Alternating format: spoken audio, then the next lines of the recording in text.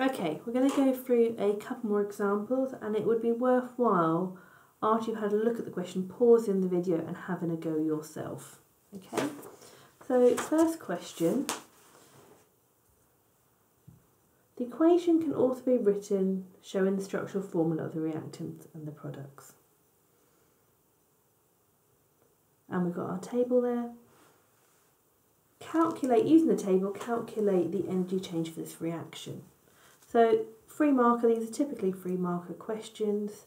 Now the thing to spot that's different with this video compared to the last one is we've got 2 times all of these things here. Okay, and the same with our product. So we have to tally up these bonds, but then obviously remember to multiply them. Right, so if you want to pause the video to have a go yourself, now would be a good time to do so.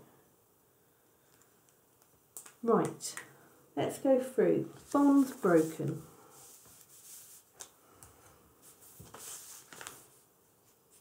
So bonds broken. We've got 2 lots of the hydrogen carbon bond. So I've got 1, 2, 3, 4 times by 2, so I'm going to have 8 of those. So I'm going to do 8 times 4, 3, 5, which equals 3, 4, 8, 0. I've only got 1 oxygen double bond. 497.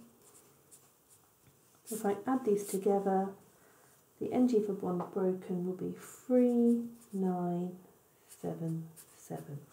Okay. Now if I do bonds made over here, we've got 1, 2, 3 times 2, so we've got 6 times the carbon hydrogen bond.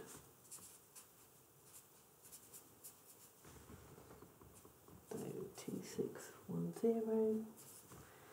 We've got 1 times 2, so 2 times the carbon oxygen bond.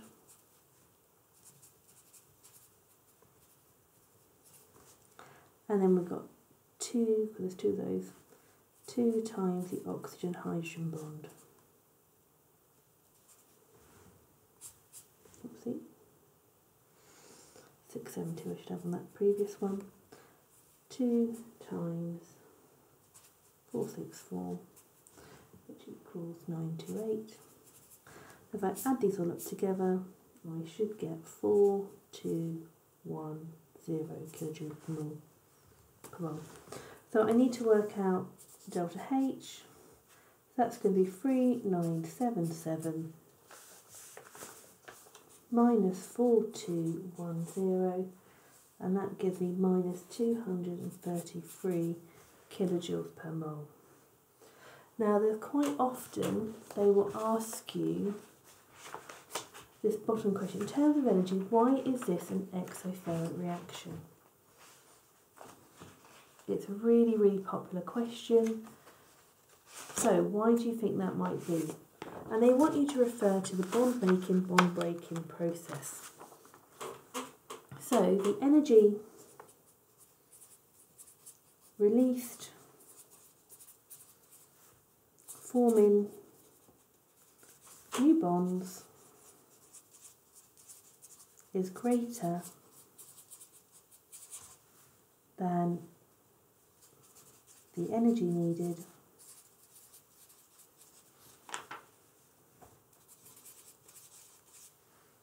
to break the existing bond. Voila. Right, I'm going to give you another question to look at. Question 2. The equation for the reaction can be represented as shown. Use the bond association energy to calculate the enthalpy change, delta H, for this reaction. So it's the same kind of process as previous. So, if you have a look, so I've just written out my method a bit bigger here. I'll let you read that. bonds made, and we should get a minus 93 for our delta H. Now, they asked previously a very similar question. Now, there's a nice useful clue on this. The reaction is exothermic. Explain why in terms of bonds broken and bonds formed. So with this clue exothermic, you might want to look up here and check that you had a negative delta H. That's gives you a really helpful clue to see if you've taken away the right numbers from each other. But even if you've got a positive number there, you'd still be able to answer this question. So it's going to be basically the same answer we had for the last one. Energy released from forming new bonds is greater than energy needed to break the bonds. And this time they gave you 2 marks for that, rather than 1 mark for the previous one.